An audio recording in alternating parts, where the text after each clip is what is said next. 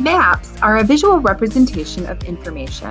The more we get to know maps, the more curious we will become about the world. In this lesson, we are going to learn that maps can show us so much more than just where to find the closest route to Chicago. There's a story behind each map, and our job as student geographers will be to uncover that story. So far, we've been exploring the thinking geographers use to analyze places and issues, as well as the tool of GPS. Another major tool used by geographers to analyze issues is maps. Maps are a visual representation of an issue or place using geospatial data.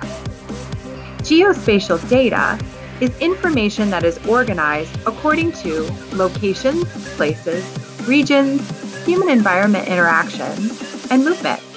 They can be used to communicate physical information as well as human information. In this lesson, we will take a look at some of the major types of maps, as well as examples of maps that show spatial patterns of human behavior. Keep in mind, all maps are the product of a number of decisions made by the cartographer or map maker and must therefore be carefully analyzed for credibility.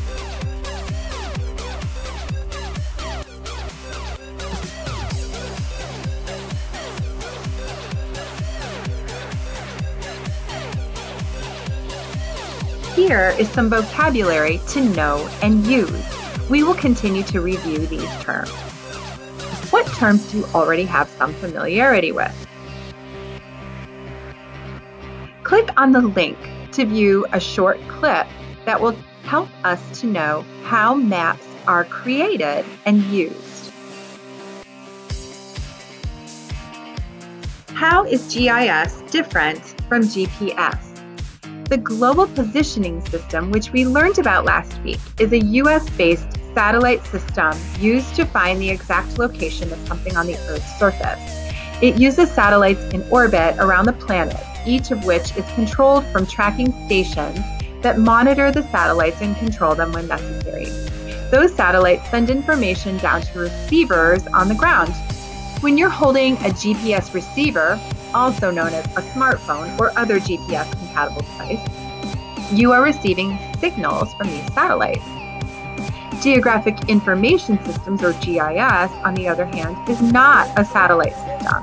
Instead, GIS are databases that contain multitudes of geographic data that can be layered on top of one another to make a more comprehensive map.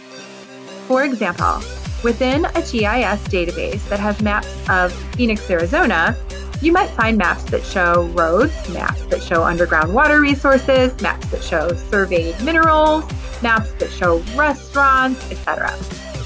GIS can compile these maps together, a process known as a mashup, to create a more useful, comprehensive map that provides lots of information. You can also go to a college or trade school to learn how to use GIS, which is a growing field in our data-driven economy. Simply put, geographers use GIS to map out data over an area. What are the different types of maps? Maps can be divided into two main categories: general reference maps and thematic maps. General reference maps typically provide a wide range of geographic information about a place or region, including the locations of cities, boundaries, roads, mountains, rivers, and coastlines. Government agencies, such as the U.S. Geological Survey, or USGS, make some general reference maps. The most common form of a reference map is a trail map or a road map. With reference maps, we tend to ask, what is where? And then we use the map to get to a location or gain a sense of spatial awareness for a practical purpose. Here is an example of a reference map of the state of Illinois. This map features major cities, including their populations, roads and highways, and other landmarks like bodies of water. It also shows the relative location of Illinois on a U.S. map. For what purpose might someone use this general reference map?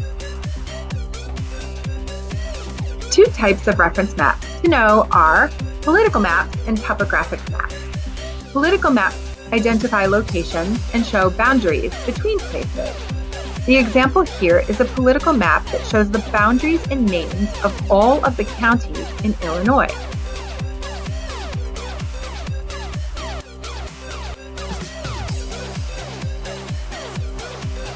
Topographic maps show changes in elevation. They show all the hills and valleys in an area. Many reference maps are a combination of political information and topographic or physical information. These are used for everyone, from hikers trying to choose a route to engineers trying to determine where to build highways and dams. According to this political map, what counties border Kane County? According to the topographic map, does the elevation generally increase or decrease as you move to the southern part of Illinois from St. Charles?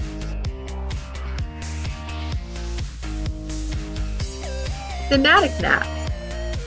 Thematic maps emphasize one theme or topic to show patterns of data about humans, organisms, or the land.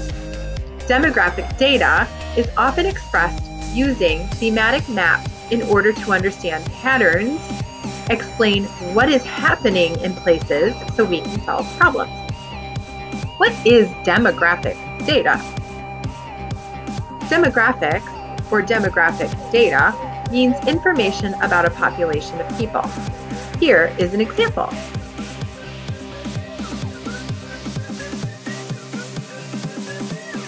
Thematic maps use data from GIS to show distributions over the space of the Earth. It's a lot easier to understand demographic and geospatial data when looking at a map versus looking at a spreadsheet.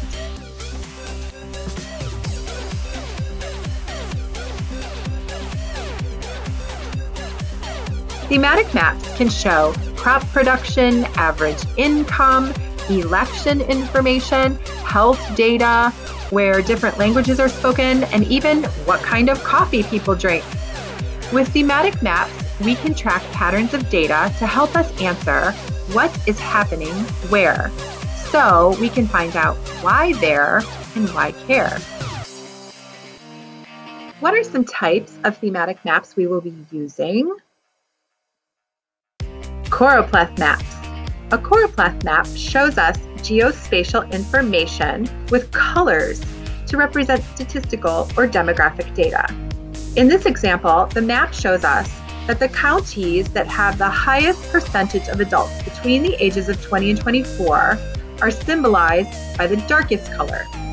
When we ask the question, what is happening where, we can say California has a remarkably high percentage of counties with people in their early 20s.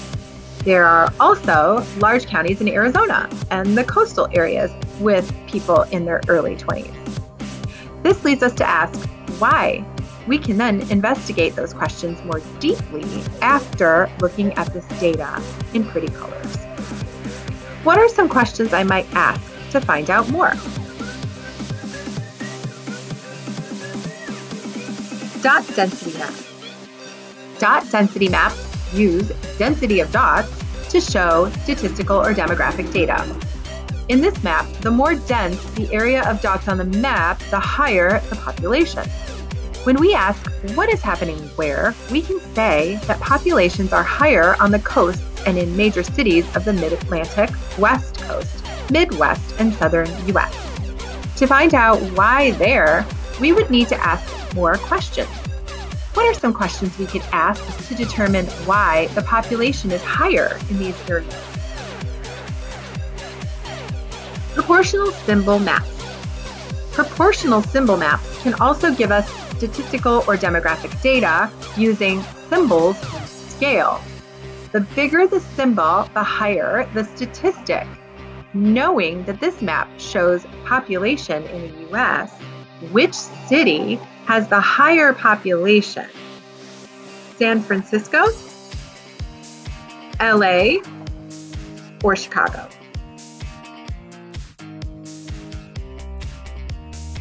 Cartograms. In a cartogram, you will see the size of the place is rescaled scaled to be proportional to the data it represents. In this cartogram, you can see that countries are actually depicted based on the size of their organic agriculture industry. The larger the country, the larger the industry is in that country. Where is the organic agriculture industry larger than in the United States?